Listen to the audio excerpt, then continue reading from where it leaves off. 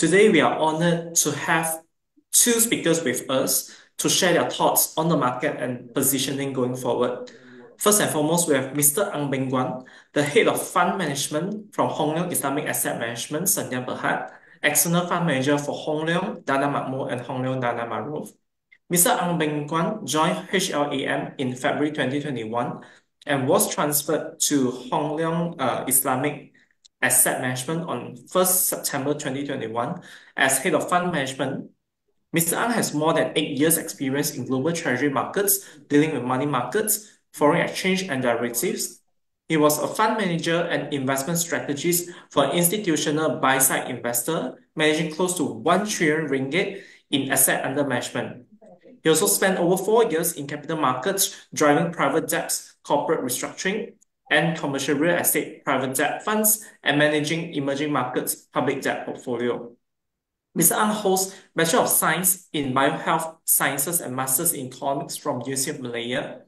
He had completed the Leadership Development Program from National University of Singapore in 2018. He holds a PKMC license and has also obtained his CMSIR license from the SC since 7 May 2021. Our second speaker is Encik Azlan Azizuddin, the Deputy CEO and Head of Business Development of MIDF Amanah Asset Management Berhad. Encik Azlan has more than 30 years experience in the stockbroking and fund management industry. Prior to joining MIDF Amanah, he was the General Manager of Amanah Raya JMF Asset Management Sdn Bhd, managing a total fund size of 7.5 billion ringgit. Prior to that, he was a regional corporate finance leader at International Eurobond Consultant (IEC), leading a corporate finance team covering the Southeast Asia region, namely Indonesia and Thailand.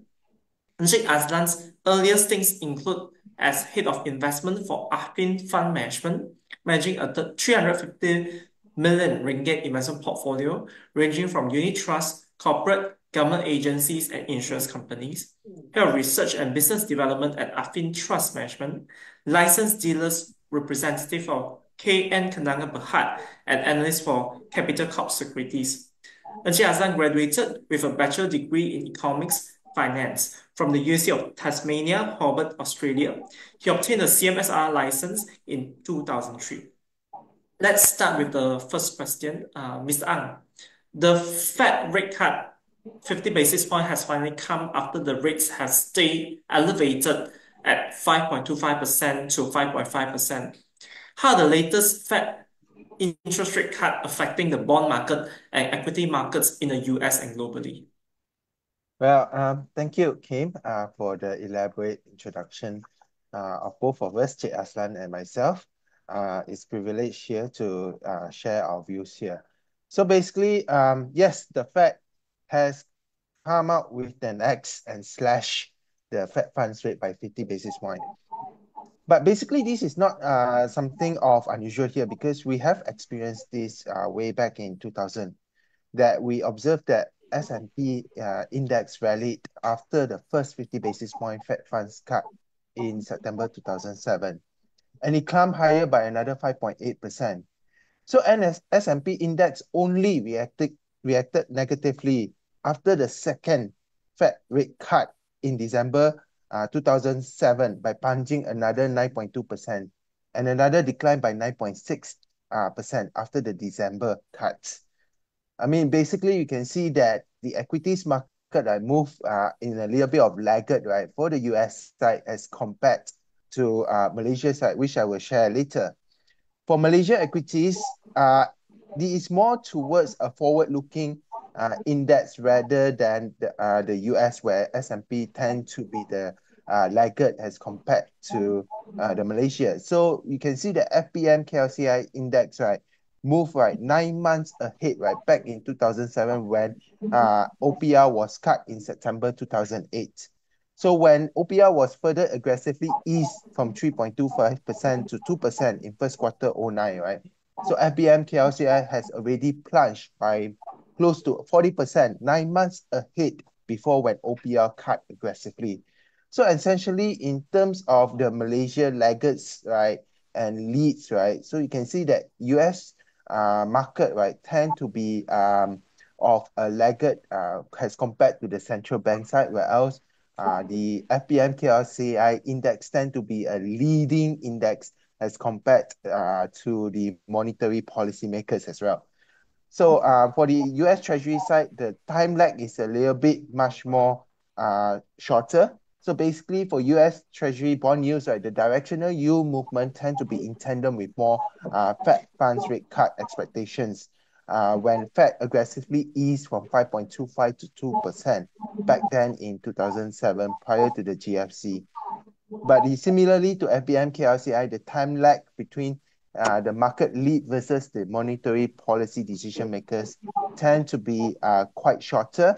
As you can see in terms of the MGS benchmark yield, right, they will react first to OPR rate cut by plunging another 160 basis point a quarter ahead before the OPR was aggressively reduced from 3.5 to 2% during the GFC side of it.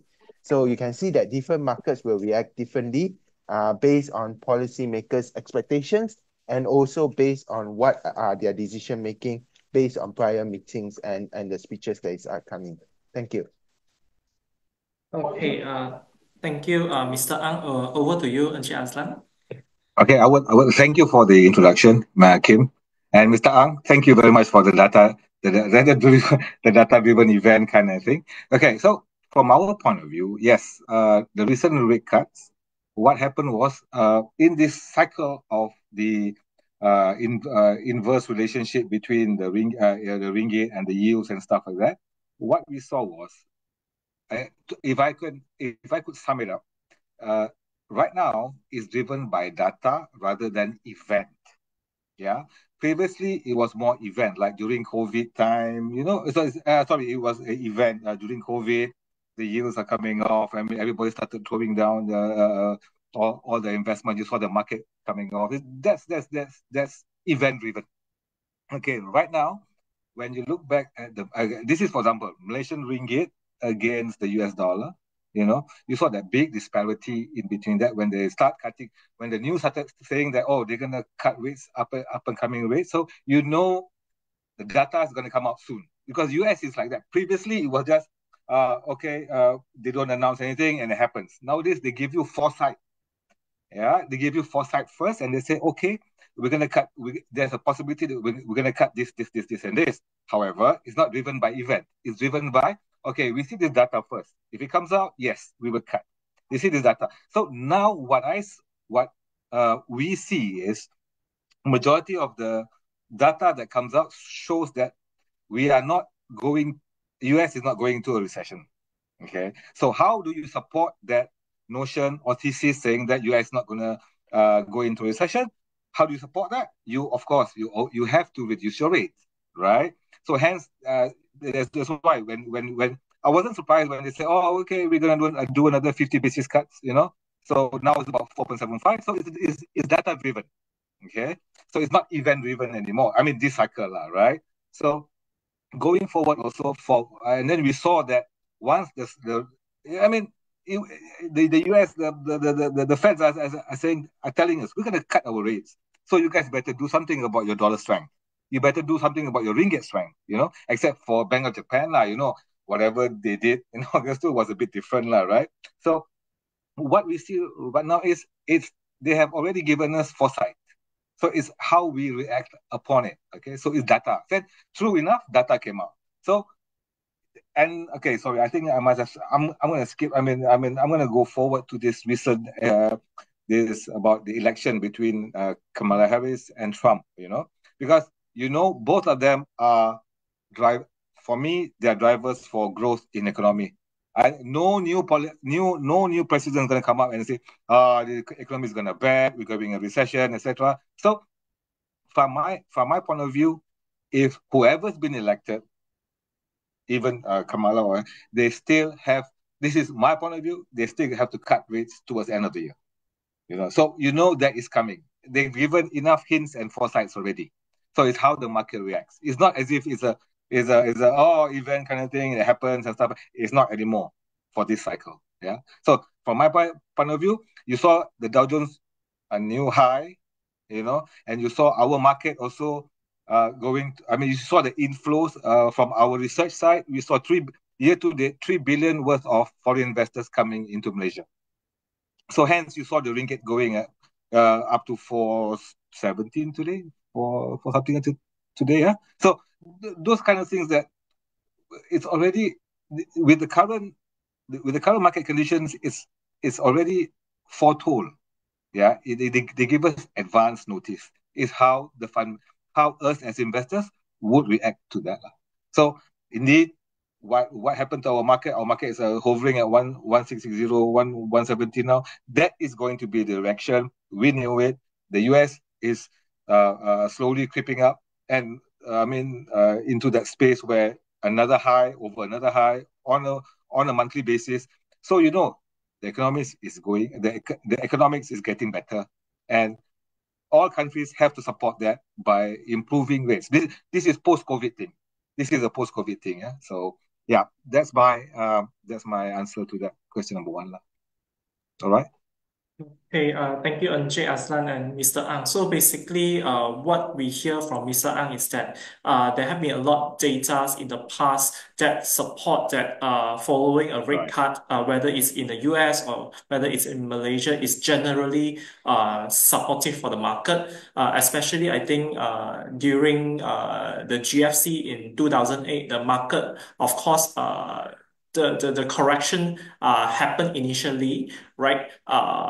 Because of the global recession worries and whatnot. But following that, the market has since recovered when the market started to appreciate the benefits of rate cut. And this round, like what Ajay Aslan has mentioned, that US markets are actually approaching historical high levels following the rate cut, right? I think that is also generally very supportive. But what we need to monitor further is, of course, number one is the data, right? And number two, of course, is some of the events that gonna drive the market movements going forward. And since just now Encik Azlan are talking about Encik Azlan was talking about presidential election, maybe Mr. Ang would like to add more on the US presidential election.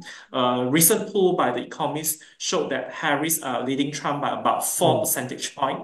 But certainly the numbers can fluctuate leading up to the election, and the actual outcome may differ from the poll predictions. So how should investors position ahead of the US election? Should we put more on fixed income? Should we put more in equities, or by country? How should we position? So basically, this presidential election is a very close call polling. I mean, basically, you can see, right, that most of the pollsters are calling a neck to neck, with only a few decisions to be made by the battleground states. That include Pennsylvania, Michigan, Nevada. All these states, right, tend to be on swing states, right? So irrespective of it, we think that the market is still focusing right now on the corporate earnings and also the potential of the Fed rate cuts and how much Fed rate cuts is going to happen in November and December, whether it could be a 50 basis point cut or a 75 basis point cut. But basically, from base of historical, right, if history would be a lesson to us all, right, that previously presidential election years, right, versus non-presidential election years, right, asset allocation of 60-40 returns, right, shows no statistical differences. So for example, for president election from 1984 to 2020, right, the S&P 500 index, annualized volatility is about 16.5% in the 100 days before the presidential election and 16% for 100 days after an election, both of which are lower than 18% annualized volatility for the full time period. So basically is that irrespective of whether there's election or not, right, within the first 100 days or the after 100 or before the 100 days, right? So essentially it's more towards you understand what your investment style is. You continue to invest, stay invested, and always be disciplined in terms of your investment approach. So basically, that is the way to achieve, because sometimes these presidential elections tend to be noises, but overall, once a presidential election is determined and we know who's the president, the long-term policy rollout is more important, and we see what kind of policy that will be coming in for the next in-line president as well. Maybe I pass it to Cik Aslan, who has a different observation then. Yeah, no, I think okay. Given Trump's track record, yes, even though now he seems to be looked as if he's lagging behind or whatever, he is known to, and the last minute kind of thing, he will pull something out of his head. You know how Trump is, right? So very vocal, very is coincidental kind of guy. You know, he'll come up with something that nobody would think about. Okay, but in terms of economic policy, no matter how much previously when Trump got, he said, I want to build a wall, I want to stop migration, blah, blah, blah. Nothing happened, right? Nothing happened. So, but what I think what both of them are striving for is for the economic growth and economic stimulus for both. What's going to be the different, what's going to differentiate is what their relationship is with China, yeah, one. Second, with Russia. So that's still at the back of their mind. So who's got the political will to let at the moment there's tariff in China, etc. So those are crucial numbers that we should observe. Okay, being Asia being the biggest suppliers of EV batteries, like raw materials for all the cars in the US, Tesla and stuff like that. Hence, if the tariff still happens in China, there's still going to be some opportunity for us Asians, especially when you see Tesla coming up, when you see, even though say EV is going to be dead, no, it's not. From my point of view, it's not. Because decarbonization, the governments nowadays have to do something about earth warming and stuff like that. So each government is aiming for 2050 decarbonization, 100% decarbonization. So they must do something from now on. So both presidents, whoever can be president, have to implement that policy, right? So governments have to spend. And Asia, especially if you're looking at Asia Pac, you're looking at, we are the biggest suppliers to them, to Europe and to the US. See, every part. Neither it's Korea, it's Japan, or even Asia, Malaysia. So we are trying to balance. If you are an investor in whoever becomes the president of US will have to go to spend on this decarbonization and all those environment policies going forward. So I'm looking at from that angle. So whoever wins, us as Asians, as Asian investors, must be aware that they're still going to spend on those kind of investments. Yeah. So I think the market is good to go for the for the medium term. Yeah, the rates will be stabilized. I think I believe the cuts are not going to be very aggressive going into next year. I mean, that's my point of view. Malaysian OPR going to be stable. Yeah.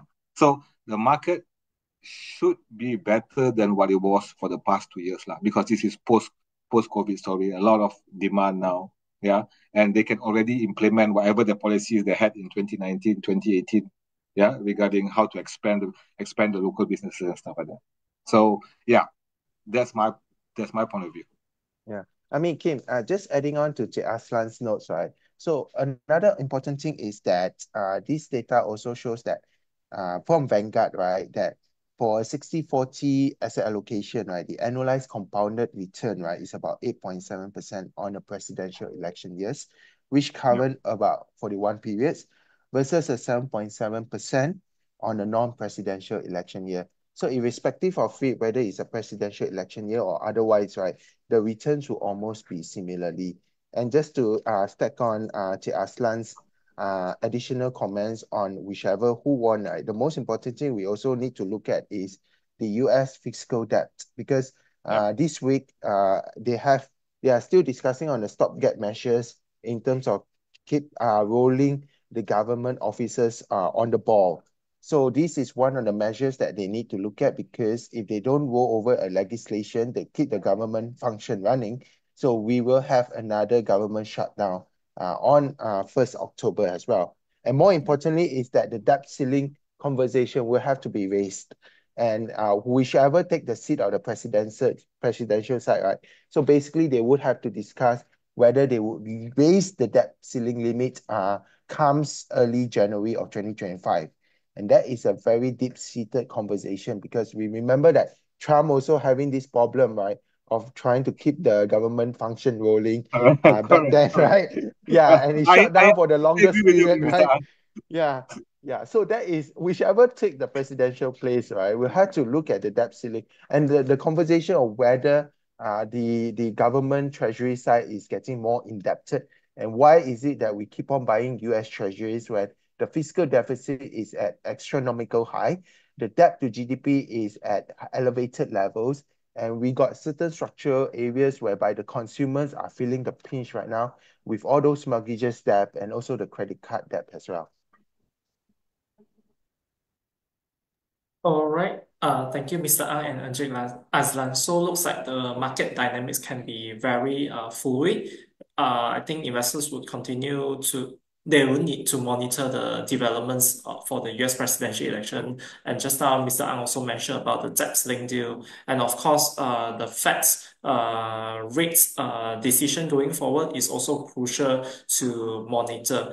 But of course, like what Mr. Ang mentioned earlier, I think it's right that investors, whether they are going to position into equities or bonds or a 60-40 kind of asset allocation, it totally depends on their preference, right? Their risk profile, and the risk management is also very, very important. And since we are talking about China, right? Just now, Ajay Azna also mentioned about the geopolitical relationship between the US and China, China and Russia, or maybe US and Russia, things like that. So maybe we start from Mr. Ang, then followed by Ajay Azlan. What's your opinion on the geopolitical situation post the US presidential election? Do you think the trade relationship between those boys, right, will escalate or de-escalate? Do we see more wars in the Middle East, things like that? What are your thoughts on this? Okay, so maybe I'll start first, then maybe Cik Aslan can pitch in. That essentially is for China, right? The relationship with China and US is particularly very complex, right? Because they are the both biggest importers and exporters as well too of goods in the world. So essentially is that it depends on whoever wins the presidential election because I think Trump is much more forefront in terms of the introduction of the tariffs and having to impose a higher tariff for China has compared to other countries, right? So basically is that is the key thing that we need to look at because I think somewhere in middle of this year also President Biden also introduced some tariffs on EVs and restrictions on parts of EVs as well too. And in 2025 and 2026, they were going to introduce additional restrictions in terms of capital goods and electronics and telcos as well in terms of the tariffs. So for China's side, I think China has recently rolled out a very huge monetary policy stimulus that was just recently this week introduced with PBOC, National Financial Regulatory Administration, which is the regulator of the financial sector, and also the securities regulator, the CSRC also.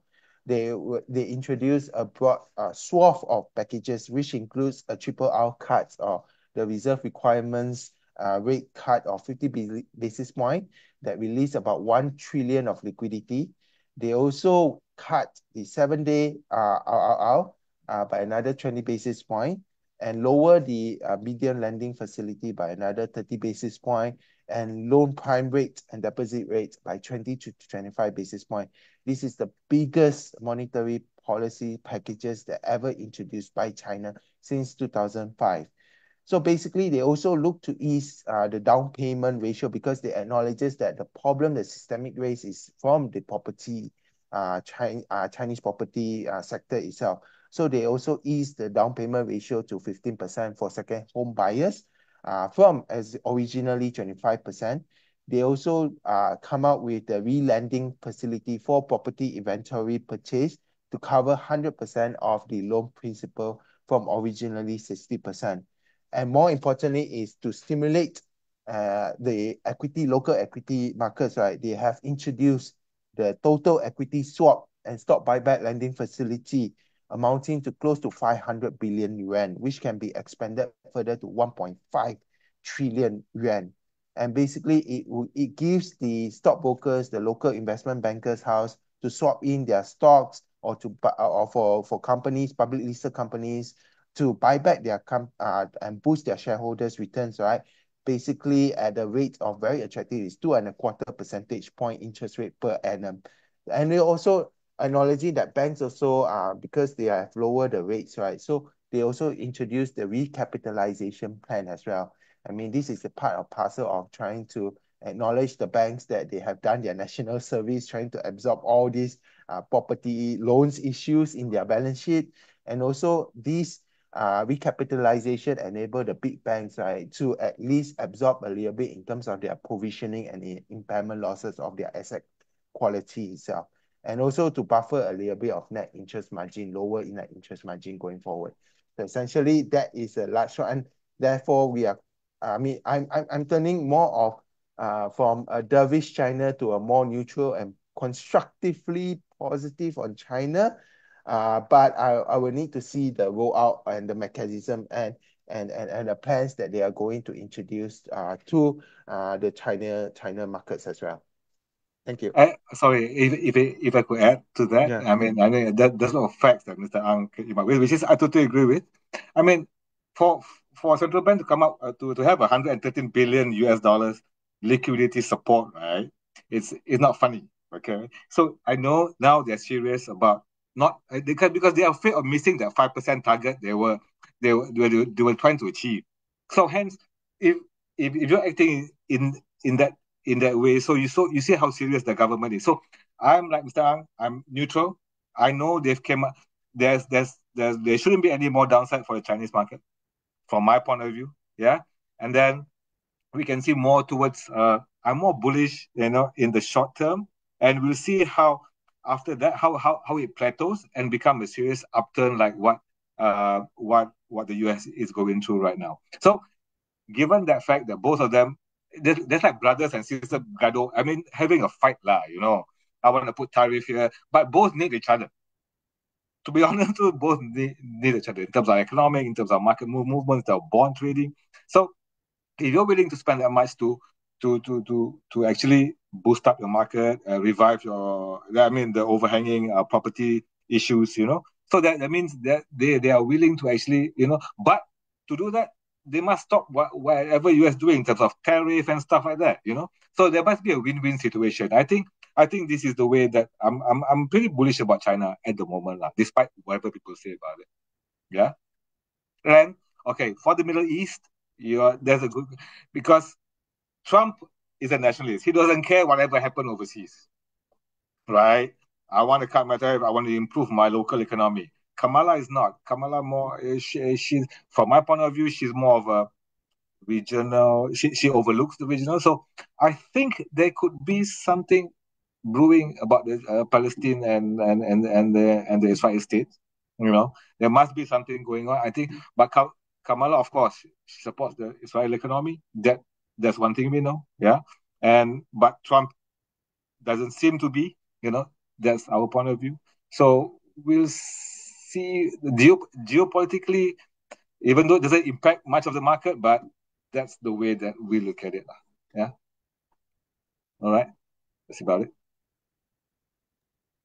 Okay, thank you, Mr. Ang and Encik Aslan. I think what we can agree is that after the Fed's rate cut, right, China is doing the right move in the sense that they are now using their monetary policy All to right. in fact, boost the economy, right, to achieve the so-called around 5% GDP target. Right. I think yesterday the announcement on the share buyback, the company can do the share buyback using very, very cheap interest rate. I think that is very innovative. And furthermore, we will continue to monitor what is going to happen next, especially the property sector. So the implementation, like what Mr. Ang mentioned earlier, is the key. But one key risk that we need to monitor, of course, is a geopolitical situation, right? Like what Encik Aslan mentioned earlier, I think is pretty true. So net looks like it's still a good opportunity to look at the market right now. And coming back to Malaysia, we all noticed that the ringgit has been performing very strongly recently. From the lowest point in April, it had appreciated by I think more than 15% against the US dollar as of this afternoon, right? It's barely touched the 4.11 level, right? While a stronger ringgit may benefit importers, it could be less advantageous for the exporter, and investors with foreign market exposure might also face challenges. Mr. Ang, how do you think the recent strength of the ringgit is impacting, number one, the business decision, and number two, the investment decision? Okay, the ringgit appreciation would be a positive for the economy as well. That basically that the inflationary pressures, right, arising from the imported prices will be somewhat eased. So it has lifted a little bit of the central bank's work in terms of tackling inflationary pressures, right? And it's also trust the ringgit, right, into the investors' spotlight, because right now we can see a lot of investors flows coming in, and basically is that they usually invest in our capital markets, but the more important thing that they are focusing is more towards the ringgit appreciation, because we know that the currency appreciation or depreciation is faster than the asset appreciation, or you pick up on the local markets as well. And this is coupled with various incentives. I think the government is trying to strike when the iron is hot, and they introduced the family office incentive scheme down south on the forest city. So basically, that would attract a lot of financing support to MSM, medium, small, and enterprises, and the new economy related to these family offices as well. So you can see that it is estimated that this family office incentive scale will bring in at least close to 4 to 11 billion of ringgit of inflows from foreign investors, which also includes the positive effects on creation of skill employment, as well as the services that is providing this sector. However, we think that there's a downside risk to ringgit appreciation or aggressive appreciation as well, because we tend to look at basically the exports value of the ringgit itself. So it tend to make Malaysia products globally, right, tend to be less competitive, and this will affect a little bit on in terms of the trade performance, because the terms of trade will favor more towards the import value versus the export value. And additionally, this would also encourage for corporates to take this opportunity to convert a lot of their FX, their ringgit, and look into elsewhere. So basically is that it will increase temporarily the ringgit liquidity in the system. Has seen that basically that Bank Negara has been conducting a lot of mopping up in the system itself. The average is about closer to about 40 billion, 50 billion. Now it's up north above 50 billion of mopping up of liquidity in the system already. So yeah, but this will definitely be offset by the dollar appreciation, which tend to provide certain buffering offsetting effect, right? So that we don't have the oversupply of ringgit, right? That would cause an inflationary pressure upward for the domestic economy. Okay, from my point of view, sorry, Kim, I just jumping in into what I'm chiming whatever Mr. Ang is saying regarding the family office kind of thing, where it's when Singapore did it. So I think we should take our cue from Singapore as well. You know, the zero tax kind of thing. However, it's a double-edged sword. You know, because you get China now being told by Big Brother. Singapore being told by the Big Brother. You know, you got illegal money coming into China. Please clamp them down. Please put in policies now. Now they have to react to that. Okay, so Malaysia should also take heed to that. That yes, you're giving zero tax and stuff like that, but you're inviting unnecessary kind of attraction from all these monies that's going on all over the transferring from all over the world and stuff like that. No, it sounds good. Yes, we are attracting all these foreign investors and stuff like that. However, to tighten we should already be tightening the policies regarding who is investing in it, who's opening the finance office. How are they managing it, and whose money that's coming in. Okay, so we should learn from that, which is good Yeah. for us actually. But Yeah. when you say about ringgit appreciation, Mm. from my client, looking at my clients' focus regarding Mm.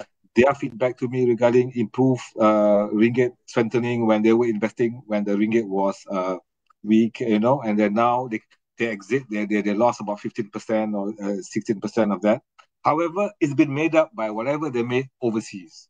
They made some easily about 25% to 23%, 23 to 25% last year. So whatever the ringgit appreciated, so they lost that amount. However, if you weigh it in and out, net, I think there still is in an advantage rather than a disadvantage. Doesn't matter which kind of strategies looking at the bonds or looking at the equities, but they still net off. They didn't make as much as what they're supposed to make, like if they invested at a lower ringgit.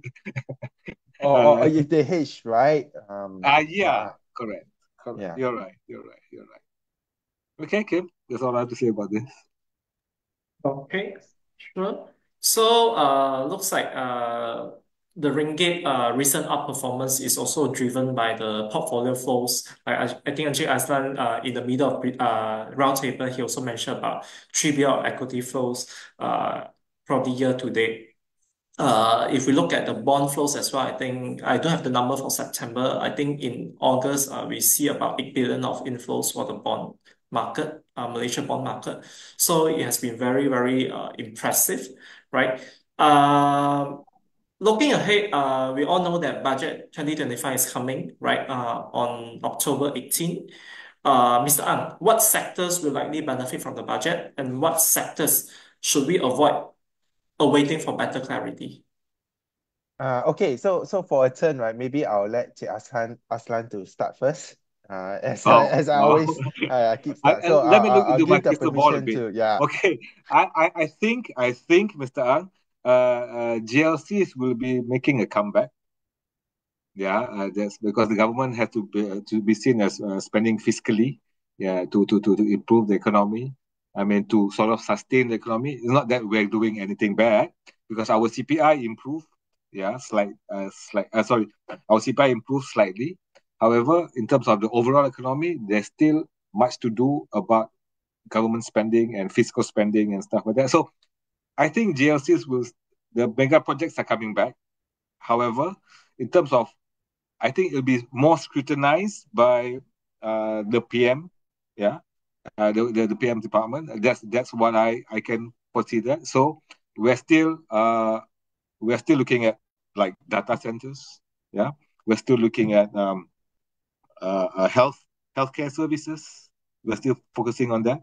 So maybe the GLCs which have these kind of connections might be our focus for the budget. Yeah, we see maybe I don't know, tax improvements or whatever. I can't say it on behalf of the government because they can come up with surprises which we don't know. Yeah. So Mr. Ang, that's all I have to say about the budget. Mr. Ang, I can't say much. Yep. Any wish list for you, Mr. Ang, in a budget? Yeah, I agree with Cik Aslan that basically that it's more towards the Greeks and the GLCs driven, right? But we also need to look at what kind of tax scheme that is coming up, right? Because there are conversation about whether the government would introduce new tax or otherwise, and what happened to our budget announcement on the luxury tax, right? Yeah. Announcement, whether it would be implemented or otherwise, and also how do we tax the foreign capital appreciation tax itself.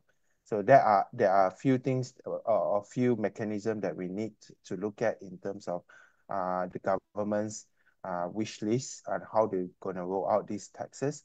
And also importantly is that what kind of subsidy reform that they are looking at, right? So I think basically the diesel one has been removed. I think the prices of chicken and egg also, the subsidies also has been removed. But what's going to affect much and in focus right now is how do they going to tackle the subsidy reform for the 195? I think that is quite crucial because that is used by most of the retailers and especially by us. So how would they roll out the implementation?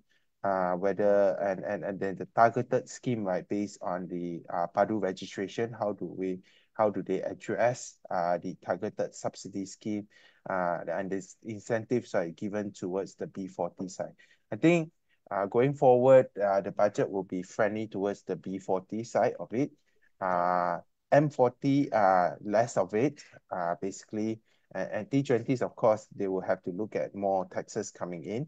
But essentially, it will be more B40 centric, and definitely it will be more towards those that class as well.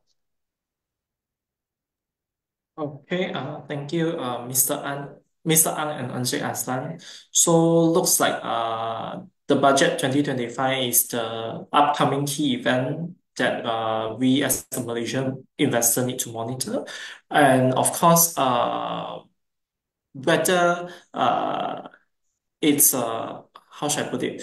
I think we should also focus on the I think the budget 2025 is relevant to the long-term goals that the government had set earlier. I think to recall in the 12 Malaysia Plan midterm review, things like that. I think they are also targeting to bring the long-term fiscal deficit to GDP to 3% in the longer term. So I think we wouldn't be surprised to see maybe more taxes, right? Subsidy reforms like what Mr. Ang and Encik Aslan has mentioned earlier, and coupled with the rollout of RON 95 rationalization. I think that's also a key focus to look at. But what is almost certain is that likely the budget following the Madani framework, it will likely to benefit the B40. So probably, consumer sectors, right, will be the key beneficiary, and together with the recent EPF withdrawal, things like that, maybe that is an area of focus. So before we end the roundtable session today, maybe we can talk about some of the funds and investment products offered by Hong Leong Islamic Asset Management as well as MIDF Amala Asset Management that Mr. Ang and Encik Aslan could probably recommend to our investors. I Over to give you, way Mr. Ang. to Yeah. I give way to Cik Aslan first. If Yeah. Cik Aslan is Thank you, okay. Mr. Ang. Yeah. Always a gentleman. Anyway, so I will recommend our ESG Mustadamah Fund because this year maybe this year and next year we're gonna have our new ESG funds. Yeah. So our Mustadamah Fund recently won the Edge Magazine Islamic ESG Team Fund. We launched it in 2021. And Alhamdulillah, this year our return year to date is about 18%. In August, it was top was a 25% year to date. Yeah. So we are inviting investors to look into it. Also, we're launching a new fund by the end of the year or early next year. It's it's ESG themed as well. Yeah, it's a climate fund. It's called Climate Impact Fund. It's about us investing in Asia companies where they are targeting all these suppliers to the cost of reducing carbon emissions. Yeah, we are very targeted in that, very specific, very interesting discoveries that we found. Yes, it's filtered via a normal filtration process. However, it's how we perceive the companies, especially in Hong Kong, especially in China. Despite that's why my head is in that mode at the moment, lah. When it comes to I'm still fighting the Asian cause. So yeah. So we look at that. We'll give a shout out once we have that package when SC has approved to that. So look into our Mustadama Fund, and you can see itself that the performance is there. Okay, Mr. Ang, over to you. Thank you so much, Cik Aslan. I think our side also has a few award-winning funds and staple funds like Dana Makmur, Dana Makmur, ESG funds, and also we are rolling out Dana Dividend. But I think I want to pivot our focus here is basically invest based on your investment philosophy, based about your principles. and do consistently stay invested and make sure you have a little bit of dry powder by the side, just in case if the market turns. I mean, once my mentor did guide me that it's definitely not a sin to take profits. And if you feel that the market run out has still more leg room, you can stay maintain your exposure in investments. But more importantly is that don't be afraid to take profits. I mean, if you have run up already, because you know that you can always come back again, right? When the market turns, right? So always have certain dry powder by the side to look at certain opportunity funds, opportunity stocks itself. And basically is that if the going gets tougher, especially if you look at cyclical, don't be afraid to do certain switching in terms of your strategy. Always have a good periodic review in terms of your investment decision making, and always question yourself. Because we fund managers and also Cik Aslan's team also do always question ourselves, right? Our strategy, our philosophy, our principles inside, whether our current implementation of investment allocations, whether it fits into the current market strategy, whether it fits into current market condition. Because right now, volatility is the name of the game, and we have to be adaptable and flexible in certain areas. So that's my small investment guidelines, guidance. Over to you, Kim. Thank you. All right, thank you, Encik Azlan and Mr. Ang for the insightful sharing. I think it has benefited the investors from the market outlook, the positioning ahead, and finally the product recommendation. I think we all learned a lot from Mr. Ang and Encik Azlan sharing today. Think that's all for today. I think we can wrap our session. This update is brought to you by Phillip Capital, your partner in finance. See you in the next Phillip Roundtable. Thank you so much. Thank you, Kim. Thank you. Thank you all. Thank you, Mr. Ang. See you around. Thank you, Justin.